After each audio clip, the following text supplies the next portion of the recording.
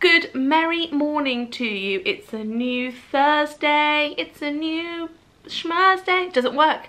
Only worked on a Sunday, didn't it? It's a new dawn, it's a new day. Got the lyrics wrong every time. As you know, I'm now uploading videos on a Thursday. I think it's going to be a good system. Thank you so much for everybody that tuned in last week and the week before. It's always nice to see you and to see your friendly comments. Today I'm filming in a bit of like a rush, but sometimes for me they make the best videos because I can't allow myself to retake and retake, so you just get raw almost unedited Louise, which I don't know if it's a blessing or a curse, but that's what you're getting. And we're going to be doing a juicy Q&A. I asked you about 10 minutes ago on Instagram to send in your juiciest questions, so I haven't even looked to see, well, I mean, I'm very much hoping there is at least 1 or 2 questions on there. I will just address 2 things. Number 1, I don't look like an egg, and if you have been following me throughout the utter joy that has been 2020, you will know that Egg has been my middle name, Louise Egg Pentland. My middle name is actually Alexandra. What is yours? Let me know in the comments. Is anyone's middle name Alexandra? There's a lot of Louise as middle names, but not very often Alexandras. Oh, see what I mean about unedited. Yes, I've been on a photo shoot today for Fabulous magazine because my new book, Mum Life, is coming out August 6th, and that magazine, Fabulous magazine, will be out August the 2nd. So we had a full photo shoot in London. I'm going to put this back up here. I hope that you don't mind that it's there, but oh, she looks so beautiful, doesn't she? Yes, we did a full photo shoot. I had a makeup artist look. I feel glam AF. And also, you might have noticed that I'm talking with a full smile because Gladys is gone. Only temporarily. I'm going to have an implant in the gap. Shudder. If you have any good implant stories, I want to hear about them. If you have horrific, terrifying dental stories from hell, please don't tell me them because I have a dentist phobia. But I had a temporary, it's called a bridge, and it's, hang on, which one is it? Can't even tell which one it is. I think it's that one. Yeah, that one. That's not real. So I'm feeling a lot more confident now, but without further ado, I will see if we have any questions. Moment of truth. Let us see. Yes. Oh yes. Can you see? We have got some questions.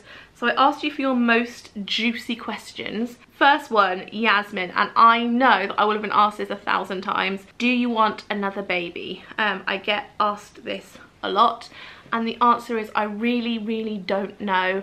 I don't think I do, but then after I had Darcy, I said I would never have another baby, and as we well know, I have 2 children. So never say never, but it's not currently in my plan. If I felt pregnant by surprise, then I would be pleased and be like, okay, we're gonna have another baby.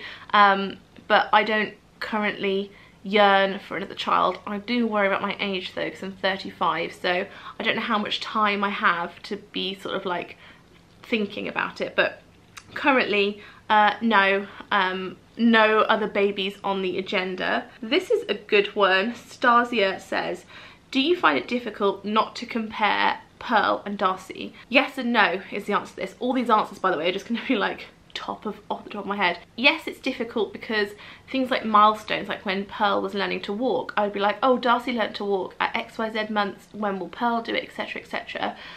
So definitely I compare them in that sense, and also their personalities. Pearl is much more boisterous, she's much more she takes risks and she's more confident, whereas Darcy was always a much more, and still is, considerate child, risk averse, quite gentle in her mannerisms. But it's easy not to compare them because Pearl's only 2 and Darcy's 9, so they're a different kettle of fish. Like, Darcy's obviously much more advanced in her personality than Pearl could possibly be at 2 years old. So yes and no is the answer. This is from Rish, and it says, what was your first kiss like? Well, Rish, I had imagined that my first kiss would be like every 1990s to 2000 sitcom or romantic comedy that I had seen, and let me tell you, it was not. First of all, I felt immensely stressed because all my friends had kissed somebody and I had not. And it's not for lack of trying. It's not because I was, you know, not doing it for it's nobody wanted to kiss me. Nobody. So that was my first hurdle. And my second hurdle was I went to an all-girls school. So my pool of potential people to kiss, men, I didn't really know many boys. So that was a challenge. Now, when I was in sixth form, so I must have been 16 or 17, I think 16, and like, well, I was 16 and a half because it was my first year of sixth form and it was October, and I went to a Halloween party and there was a boy there called Chris, and I think that he was so charming and so debonair, and he came up to me with a Bacardi Breezer and said, "Do you want to get off with me?" And I was like, yeah, I do. I am ready. Let's get off with each other.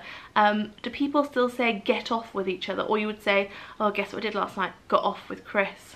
So I was getting off with Chris. It was very romantic. It was not. It was in a cricket club function room, and we were sat on function chairs side by side, just sort of leaning over, like, getting off with each other. And then afterwards he got up and he was like, thanks, and just left. And I was like, wow, that was not at all like how I had hoped, imagined or envisaged that to be. That was dire. And I would like to say that kissing got better over the course of the years, and in my adulthood it has, but the first few snogs were pretty dire. So I hope that that's answered your question. Lots of details in there. I hope you enjoyed that juicy question. Alice says, what's the one thing you would change about yourself if you could? Oh my goodness, so many things I would change about myself. I would love to be able to calm down easier. I'm one of these people that once I'm stressed or angry, or once I'm of a heightened mood, it's very hard to come down quickly. Liam can get very, very cross, and then within like 5 minutes he's like back down to 0 again, whereas it takes me a while to get very cross or very stressed. It takes me a while to get to that heightened point, but once I'm there, that is really hard for me to come down from it quickly. And I'll tell you, it would just save time if I could like level my emotions out better. So I'm gonna go for that one. Or, and I know you shouldn't say this because we should all be body positive, but I'm gonna be really honest with you, I really don't like my stomach. I feel really self-conscious of it. Like, I don't mind that the rest of my body is plus size, but my stomach, where I've had children and, you know, it wasn't exactly washboard prior to the children, I just feel like that's what makes me feel most conscious. So I would have less of a jibbly jelly belly if I could. Alana Rosa, what a question. Opinions on faking the big O. I think we all know what you're talking about there. My opinions on faking it are, I think there's a time and a place when sometimes, you know, you want it. Obviously I never do and never would, but I don't think it's the biggest crime in the world if every now and again you find yourself in a position, that's what she said, where it's time for things to come to an end and you can help it along a bit. I will leave it there because potentially like my family is watching this, so let's go on to the next question. In a similar vein to the last question, Heather asks, favourite place for plus size sexy lingerie? You're so glam, I bet yours always matches. Heather, I'm sorry, but I'm going to burst your bubble here. I really appreciate that you think that I'm so glam in the lingerie department. I'm not. Lucky Liam. I don't know where the best place to buy sexy lingerie is because I really, really don't. I'm going to sneeze. Sorry. Oh, it wasn't a wetty. Bless me. How many of you said bless me just then when I did that?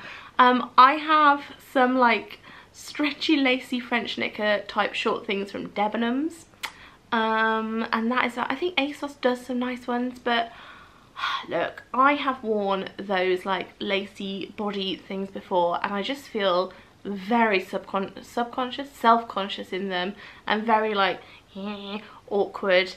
So I think maybe my days of sexy lingerie have passed, or maybe they'll come back to it. When they do, I'll let you know, but I'm afraid I don't have a lot of help for you there. But there are great places for sexy lingerie. My friend Elena Lucy, if you follow her on Instagram, she has some lovely bras and she's always linking to nice things, plus size things, so hopefully she'll be able to help you better than I can. You're welcome, Elena. I've just sent lots of questions over to you. Katie asks, should women feel the pressure that they do to be hairless? No, I don't think so. Oh, sorry, that light's flickering. Is that going on for you on the camera as well? Sorry if it is. No, I don't think so. I think if you want to have body hair, have body hair. Everyone has different styles and it's all about your comfort levels. I hate the idea that actually some women would feel really pressured, but now I'm starting to think, do I shave because I feel pressured? Like, I shave my legs, I shave my underarms, I keep everything else tidy. And I'm thinking, oh, do I do that for me, or is it a societal pressure? That would be an interesting one in the comments. But I've shaved my legs for as long as I can remember because I like the feel of it and I like the look of it. And the same with my underarms. But I have seen women with unshaved underarms and there isn't a part of me that's gone like, ugh.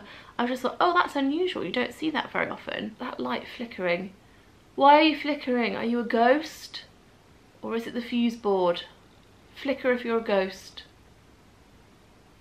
I'm comforted that it didn't flicker. We all remember the ghost that lived in my old house. If anybody remembers the name of the ghost that lived in my old house and can leave it in the comments, you get 99 glitter points. And you know I only give 9 glitter. You guys have asked some juicy questions on here. There's some things here that I'm like, God, I can't say that online. Like, some of you said, what don't you like about Liam? We know he's such a good egg, but ... There's lots of little things I don't like about Liam, and I'm sure there's lots of little things that he doesn't like about me, but I would be really upset if he sat and publicly said anything negative about me. So rest assured, even though I rave about how great he is and what a good egg he is, of course there are things that wind me up about him, and of course we bicker and we have our arguments and all that sort of stuff, but I don't think I'm ever going to be the sort of person that, like, even in a mocking way, that like publicly slates him at all. But please know that even though I talk about what a good egg he is, there are times when I think, oh, you are not a good egg today, but I'm pretty sure that he thinks the same about me as well. Grossest pregnancy symptom, and this is from Anwen. Is there a cat at the door? Just let the cat in. Grossest pregnancy symptom. I'll just let the cat in and then I'll give you 2 words. Look who's come to join us. It's the little boy. It's Orbit. Okay. Grossest pregnancy symptom. It's not really a symptom of pregnancy. It's just a thing that happens to a lot of women when they're about to have a baby. Enjoy Google searching. Mucal plug. Next question. Kira asks, how do you feel about other YouTubers getting cancelled? And she's put cancelled. So you might have heard of cancel culture. It's something that's been going on a while, but I didn't see it going on because I perhaps just wasn't looking in the right places, like Twitter and like on the depths of YouTube. But basically, and feel free to correct me in the comments if I'm wrong because I'd be interested in a discussion on this. It seems to be where a YouTuber or vlogger does something wrong, like maybe gets embroiled in a situation that is morally or ethically dubious, or maybe they've said something bad, or there seems to be varying scales for it, but basically people will not like it and say that they don't like it, and then they'll be like, that person's cancelled, and then everyone will jump on and be like, they're cancelled, and then like it goes too far for them to be able to fix it. It seems like, I mean, please tell me if I'm wrong on this, but because I hope I am wrong. And in some cases, well, you know, I'm scared to say it because I don't want to be cancelled. I don't really agree with cancel culture. I agree with like kind culture, and I think it's okay to say to somebody, hey, that thing that you did or that thing that you said, I don't really agree with it, and the reason for it is X, Y, Z, and what I think would have been a better way to go about it is this, that and the other, to allow that person an opportunity to assess what's happened, and hopefully if they have done something wrong, to apologise and try and make amends where they can, and then move on a better person from it. You know, like, I suppose I look at everything in like a mumsy point of view, but if Darcy did something really horrible to her sister, if they were like having a fight and she did something horrible, I would say to Darcy, like, that was really wrong, that really upset or hurt your sister, you need to love your sister because such and such, let's make it up. And I would want them to make up, and they're like, right, we're going to move on now as a loving family. I wouldn't say, Darcy, you and your sister, your relationship is cancelled, that's it, you can't have it anymore, that's so bad it's cancelled. So I don't agree with cancel culture. I do agree that there have been some really terrible things that have happened.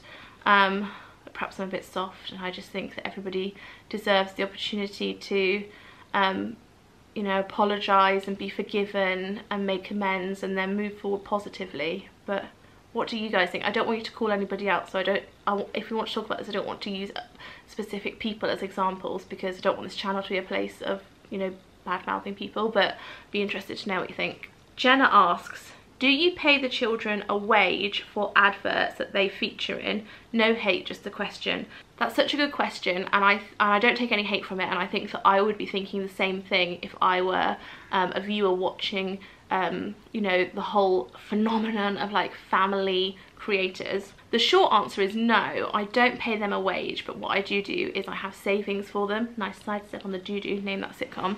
And I have savings in lots of different ways for them. So the investments that I make, you know, I have like a bit of a property side hustle. Those things are labelled as going to them.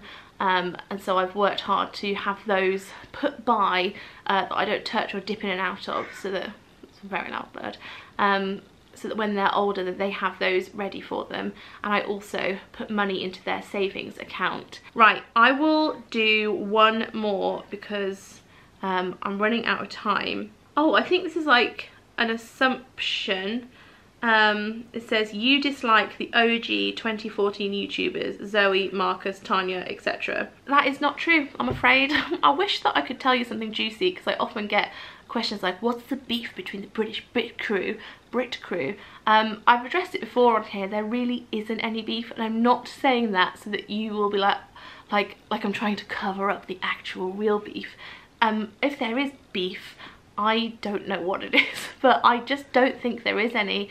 And we're all just really different people, and at the beginning we all started as YouTubers, so everybody was making YouTube videos, and that was our like primary thing. It was a little bit different for me because I had Darcy, who was a baby, and also me, Zoe, and I think Tanya as well had written blogs. Did Tanya have a blog?